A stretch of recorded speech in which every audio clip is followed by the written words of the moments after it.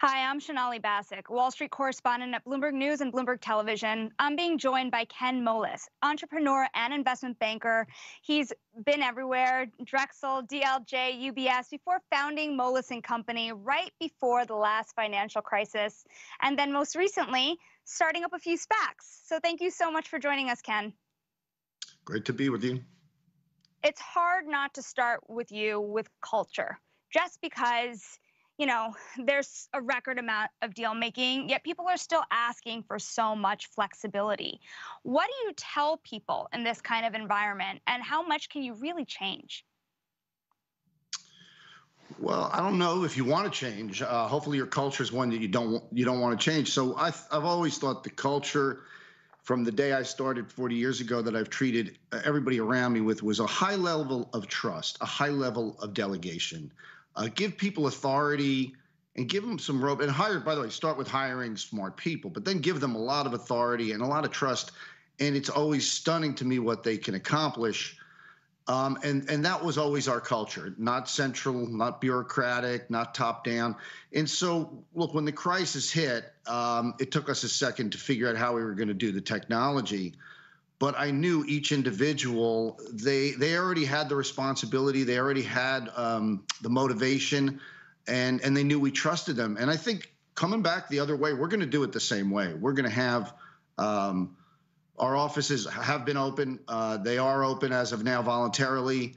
And we think people can make their own decisions. We actually trust our people.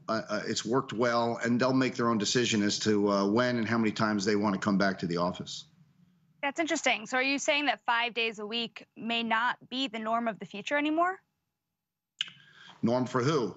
It might be for me. It might not be for someone else. I think it might improve people's work, and people's work could deteriorate. And it's up to us to let them know how we're seeing. And I think for different people, it'll be different times. There is an importance, the office is a good place. It is a place where I've been in a few times now, and the conversations you have with people, the creativity you have is much looser when you don't have to wait, the pause of the second on delayed, no matter how good this Zoom is. But let people decide. I have really high faith that our team, each one of them, wants to be great, wants to service their clients in the best way they can, and we'll find that way. And by the way, Sonali, I'm also open to the fact that generational things happen. I'm of a generation that possibly a new generation of 30-year-old CEOs will even be more comfortable doing it via Zoom, doing a meeting, and actually, so who might impose that on our client, that they have to come into the office? I think we're going to find out how things work, and then we'll be flexible enough to optimize around it. You have been given a lot of responsibility yourself when you were a young banker, and you've been really known to hire young people, bring them up. It's been so much of a part of your business model. The young people that work at Moelis Company today, what may they be asking for that's different than before COVID? Well, probably, it's hard for us to see what's going on. So you're right. One of the things that drove my career, I remember being a second or third year associate. We went to pitch a deal. It happened to be for a casino in Atlantic City, Bally's. It was building of Bally's. And we won the assignment. And the head of the firm, a guy named Fred Joseph, said, they said, we don't have anybody to do this deal, Fred. And he goes, maybe we'll give it to Ken. I was fast asleep because I was that guy who was up 2 days doing the pitch. And a day later, he was about to give it to some senior person, and I said, "Hey, Fred, I thought I was going to lead this deal." I was probably 23 at the time, and he said, "Ken, our first job is to stay in business," meaning I didn't know how to do a deal. But long story short, I did end up leading the deal. He let me do it. I learned more rereading an indenture start to finish than I ever did over and over to get it right. And I think those are the important. That's the important element of giving people early responsibility and giving them more responsibility than they think they can handle. The difficulty right now is we're not there to see if they can't handle it or they need a little help. Look, I don't remember, it's 40 years ago. I'm sure I needed help. I'm sure I walked into an office and said, what am I doing wrong here? That's the beauty of being near each other. I think it's harder to do on Zoom, and it's harder to find those people who are having trouble and or overworked in their own homes. We just don't see them. So I want to shift gears a little because you have such a unique perspective here into what's happening with some of these big meme stocks. Moelis Company has advised some of them, right? You've worked with AMC before, you've worked with Hertz, your bankers have. So how has all of this crazy movement in the stock market changed the way you advise your clients?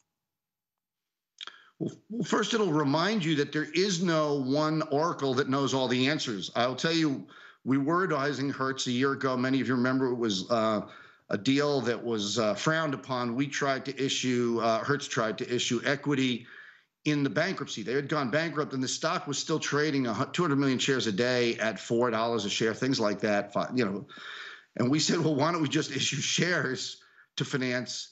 And if I remember the prospectus, it basically said, these shares are worth zero. We recommend you not buy them. And that didn't do anything to the stock. The powers that be, I'm not sure exactly how they stopped it, but they stopped it. They made us stop. Interestingly, two interesting points about that. Hertz is about to come out of bankruptcy now. I think the stock is trading at $6, $7 a share, which means the people we protected from themselves would have doubled or tripled their money. So sometimes the protector isn't really the protector. You know, that's why markets are so great. They're markets and people take risks. And the other thing that I think, just to say what I think is going on in the general meme stocks, is people are missing the social part of what's going on. I get asked all the time, are they dumb? Are they not doing the work? And I think they're just having fun. I think 70 to 80% of this is fun. When you go to a casino, the most boisterous, loudest craps table is always the one where everybody runs over because somebody's made their point. They've predicted something. I'm going to make a hard six, and they make it 3 times in a row. Well, all of a sudden, half the casino's trying to put the money down on that table. I've been there. I think 70 or 80% of the people there aren't making an investment decision. They're making an emotional, social decision. Let's go yell. Let's have fun. I think on some of the meme stocks, I have my kids involved. You know, every half hour I get a rocket to the moon or an emoji or this one to the moon. I think you're in a global craps game where everybody's talking to each other and they're having a blast. And by the way, you get to go home, the market shuts down, and you get to go to a bar. I understand you go to half of these bars, and the meme stocks are half the conversation. So it's just a lot of it's fun. Now, at every crap table, 70, 80% of the people are having fun and know they're going to lose their money and accept it. And there is somebody who's going to lose their mortgage or try to hitchhike home or lose their college fund. It's sad. I think a lot of the meme stocks are people having fun, and we don't analyze them. It's a social. It's almost what Roblox did, by the way. Not only do you have the creation of gaming online where you can talk to each other, but you have multiple creators. People, Reddit and the boards, people are trying to create the next game. I understand there's a couple of new games starting this morning in the meme stock world. And so you have multiple players and you have multiple creators. I think they're having fun. Which is so funny, too, because we know your son also started a fintech company that focuses around investing and poker as well, though that's the saving side of things. I do want to ask, though, because you were so early. In February, you told me that you were worried about leverage in the market. That was before Archegos. So what are you worried about now? At the end of any cycle, leverage is the thing that usually takes people out. Because leverage makes you make the exact decision you don't want to make at the point, you don't want to make it. And so we run, as a company, we run a debt-free model. We run a pretty cash-heavy model. We have never had a piece of leverage on the firm from the day I started it. We've been through 2 crises, and instead of reeling from those crises, I believe the firm accelerated because our firm is prepared. The model is prepared for acceleration out of the cycle, and we're seeing that in COVID too. I mean, COVID was a disaster for people health-wise, but the business itself is in great shape and accelerating. And I believe that has to do with your whole question, Sonali, about debt. Debt is somebody else's ability to affect your business at the exact moment you want to be left alone. And that's when things surprise you, and you're not ready for it. So it'll happen again. Look, we'll cycle out of this, and it'll happen again. The Archegos will happen again, you mean? Or something like that? Something like Archegos. I never would have guessed, by the way, I didn't see Archegos. It's funny. People are very creative, and they'll figure out a new way to hide leverage, use leverage. And I'm always one, again, I'm 40 years in the business, and when something like an Archegos happens, or even when Madoff happened, I was one of those people who said, really? Really, that was going on? And so never underestimate people to devise a way to hide the risk they're taking. Because if you can hide the risk and just show the reward in a bull market, again, it's like that.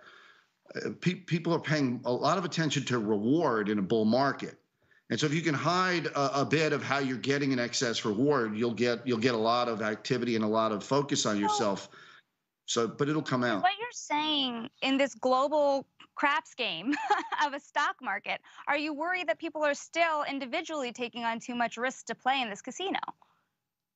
No, by the way, I was talking more to the meme stocks as a social event. I think the rest of the market is usually a pretty rational market in which people are. I just say I think the meme stocks have divested themselves from that. They just said, let's take these symbols and go off and just have fun. and I don't begrudge them that. I think it's there's why not, and then figure out your own game. Look, I don't see the excess leverage in the stock market right now. I think people are being pretty. I think there was a buyout done yesterday. There was 50-50 equity and debt for private equity firms on a large deal. It doesn't feel excessive. And I have to say, the restructuring world, we have a big restructuring team. It's slowing down dramatically as capital's available and people are replacing equity with a debt with equity. So again, I don't see it. I just wonder where it is. Could it be in places I don't see? Could it be deeply in the crypto world? I just assume there's leverage lurking somewhere where I'm not fully able to see it. Well, since you brought us there, when it comes to crypto, how are you thinking about it? We just saw the first $1 billion deal happen in this space. Does it make sense for you to be either investing your own personal money in it or starting a business at Moelis that starts to address cryptocurrency markets? Maybe on the personal side, definitely on the business side. We are focused on having expertise, and we do. It's a big market. There's a lot of capital in there. There's a lot of projects in the space. There's a lot of people trying to make it, improve the rails.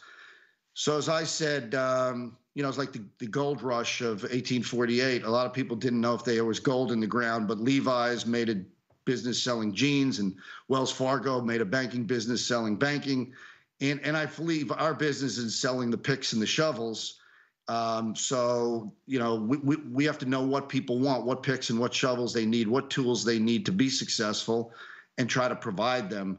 And then just watch the space and try to continue to learn. I'm trying to keep track of it and stay up to speed with it. And I wouldn't say I'm a total believer or total non-believer.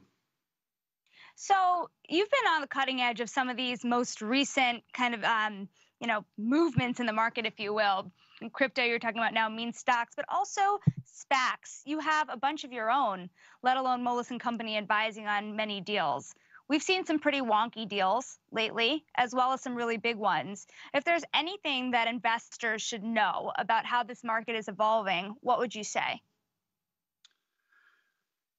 Look, I think we've gotten through this. In February and March, there might have been a feeling that a SPAC was a magic bean that turned a company worth X into a company worth 2X. It's just not true. It is a wonderful mechanism to reverse engineer an IPO, to do the front end. Look, when I went public in 2014, I had to put all my financials out and wait 7 or 8 months for the pricing. That's a long time to be exposed for an entrepreneur who, your company secrets, your employees, your financials. The good news about a SPAC is it's reversed. You do your financials and your marketing in private, and you announce when you've already orchestrated a deal, and then you put that in the SEC for 4 or 5 months afterwards. That's much more comforting to somebody who's got big plans. And it costs a little more. Yes, I know there are some of the TV announcers who harp on that. Yeah, it's more expensive, but I'll tell you, it might be worth it to get your deal locked up 6 or 7 months earlier and know what your capital is and know what you have. People will make that choice, and it will be volatile because the SPAC market is not an M&A market. It is really an IPO market. The entities that are coming through are entities that are going public in a sense. When you say, let's say a SPAC we control buys a company, we really don't. We transfer our capital to those managers. They go off and run the company. And with our capital, and we've taken them public in a virtual way, by the way, which I think is extremely exciting for boutique banks. We're doing that without a trading floor, without the billions of technology spend. And it's really an unbelievable opportunity for a bank like us to participate in the capital markets in a very big way. I can't let you leave us without also getting your global perspective here, Ken, because you're an investment bank that, like some others, has been looking into China. You yourself, your firm has advised, for example, the Hong Kong Stock Exchange when they tried to take over the London Stock Exchange. So how do you think in this new era in the U.S. with President Biden in place, the calculus will change when it comes to financial firms thinking about China, when people looking at deals involving Chinese firms? I think the relationship with China will change business in a very fundamental way over a long period of time, 5 to 10 years. I think if you look back 15 years ago, the emergence of China was all about, hey, how efficient can we make our product? And it was efficiency, efficiency, efficiency. It was, if we can make the product cheaper and ship it, we can bring down pricing. And, even components of houses were being made in China and shipped over here for the housing market.